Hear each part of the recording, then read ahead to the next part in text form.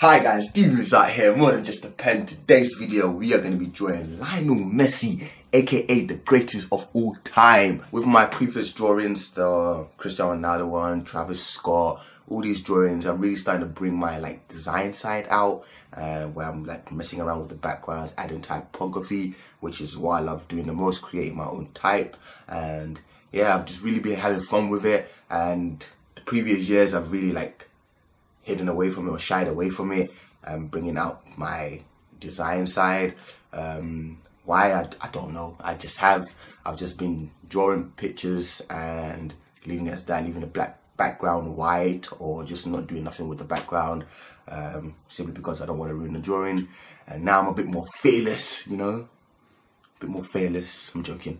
I don't know ways. I just feel like now it's time for me to actually try and combine the two, you know what I mean? I went to uni for 3 years. I don't want to feel like it's just a waste, which is not, because my work ethic has changed completely since I finished uni, or yeah, since I went to uni. So that was probably the biggest thing I learned from uni, work ethic, how much I can actually do. But yeah, my design side, I'm starting to really bring it out in my work, and I'm happy about it. And I'm sure you guys are happy about it. You guys have been messaging me saying, oh, well, we love the way you did the Cristiano Ronaldo background. How did you do it? And yeah, things like that. So I'm going to keep going with it and seeing what I can come up with. But today we're drawing Mr. Lionel Messi, the GOAT, the greatest of all time. And we're going to have fun with it, man. We're going to have fun with it. Let's go. Let's go do this. So to start off with, we're going to be using that black soft big pen that I use all the time, that I'm loving right now. It is definitely my favorite black ballpoint pen to use, simply because the ink flow and just the comfort of the pen is great. I just love it.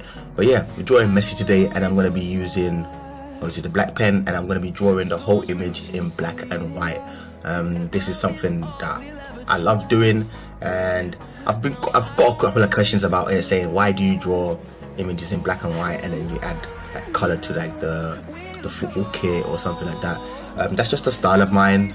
We all have our different styles, and that's something I like to do. I like to draw the person in black and white, and then the things around it making color, so that way that person pops a bit more. And that's kind of the idea I had with this drawing: make Messi black and white, and then the background and everything in color, so Messi can stand out. You know what I mean? At the beginning I was a bit like, I don't know if this was the right decision, but I did it anyways. And yeah, here I started with the left eye. Don't ask me why, I'm just a weird person like that. I always start with one of the eyes, because I believe the eyes are the root to the soul, you know? And if you mess up the eyes when it comes to a drawing, you mess up the whole drawing. And with me, I work weird. I normally draw one of the eyes, go down, do the nose, and then come back and complete the second eye, which is a bit weird. I'm guessing a couple of you probably think that's weird as well, that I do that and I don't draw both eyes first and then do the nose. But again, we all have our different ways of working, and that's the way I like to work. Here with the skin tone and everything, because there was a lot of light areas, meaning my pressure had to be really on point, or else I would have ruined the drawing. One of the tricks that I like to do is hold my pen higher up, so that way I've got more of a loose control and I don't apply that much ink to the drawing. That's something I would recommend you guys try out. But yeah, I did a lot of cross hatching, overlapping lines, but with the pressure being the same, it gives off that little bit of a darker tone by you overlapping the lines. The hair is just a construction of a couple of flicks. That's what we was just doing.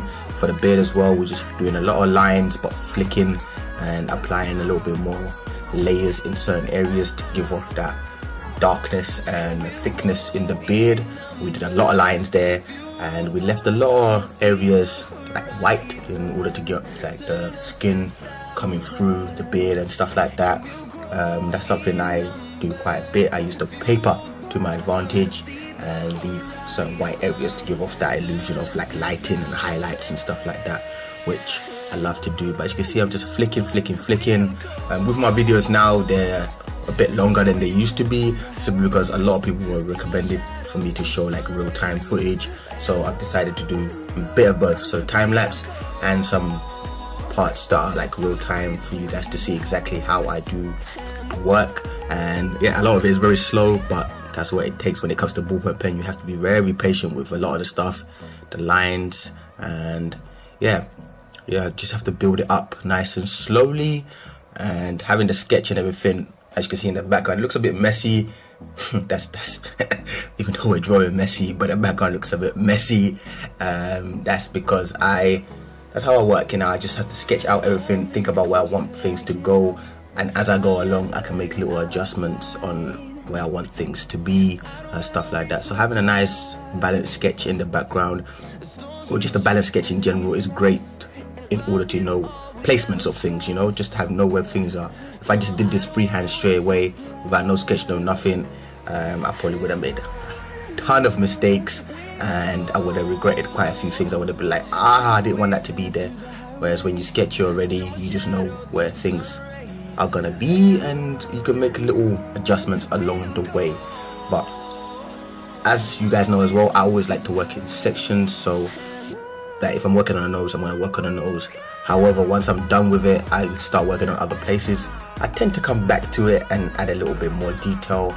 That's because obviously looking at my reference photo, there's always something that I might have missed, or yes, I might have missed something, and after looking at the reference photo for so many hours, I finally see something that I forgot, and then I'll apply it again to my drawing because I missed it. And that's normal. The eye can't pick up everything when you're drawing. You're too focused on both things, the drawing and the reference photo, so you do tend to miss certain things. But again, that's why it's always good to go back, analyze your drawing, and add these little details that you feel like you missed. Here, a lot of cross hatching, but again, keeping my lines consistent. And obviously I'm going a bit fast here, again because I've been doing this for a long time, but you guys, I recommend you take it slow, but have a little bit of pace in your flow, so that way you have a nice flow and a nice rhythm that you can follow. Because sometimes when you go too slow, it's very difficult to remember the consistency of the stroke, you know. You can lose that balance, and then some parts will be darker, some parts will be lighter, so you have to have a little bit of a speed to your lines in order to keep it that nice consistent stroke that your brain can remember. Now we're moving on to the hair. This is the final stage of actually drawing Messi, and yeah, I always draw the darkest parts when it comes to the hair, and then I fill it out with lines and everything to complete the hair. Just as the way I work, and it works for me. I like it. Yeah, maybe I'll change it along the way, but again, why would you change something that works for you? So yeah, it works for me. I like it, and there we have it, Messi. Now we're gonna go and move on to the background. This is the part I actually enjoyed the most when doing this drawing. The background, simply because the colors and everything. The yellow yucky stuff that you're seeing there, that is masking fluid that I have. That is just great. I love it now. Actually, I saw Kirsty Partridge use this a couple of years back in her painting. I was like, what is that magic that she's doing? And right now, your boy DeMoose is in love with it. I use it all the time. I've been using it in all my previous drawings that you guys have seen with the backgrounds.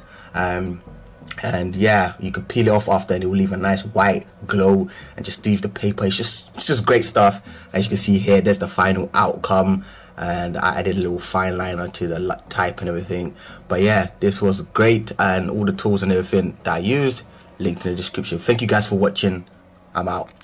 Yo, so that's what I call having fun. That came out way better than I had pictured in my head. I was seeing, I was like, okay, I want Messi here.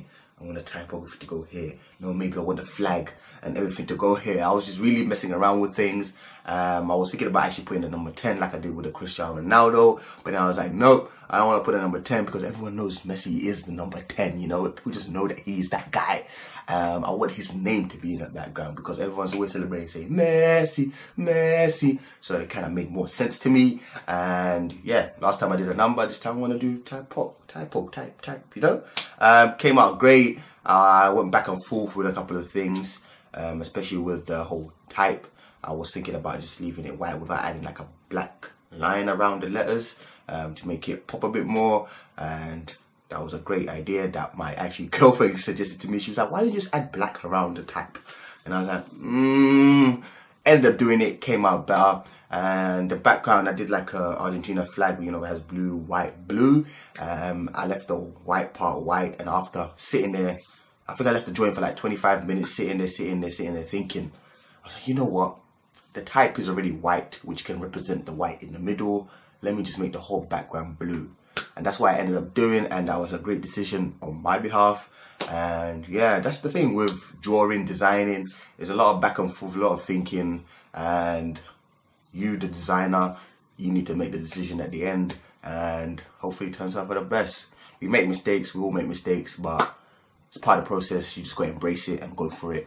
And again, it's art, man. We're supposed to have fun with this. We're supposed to have fun with the art, not take it too seriously. And yeah, there's always the next drawing, so yeah.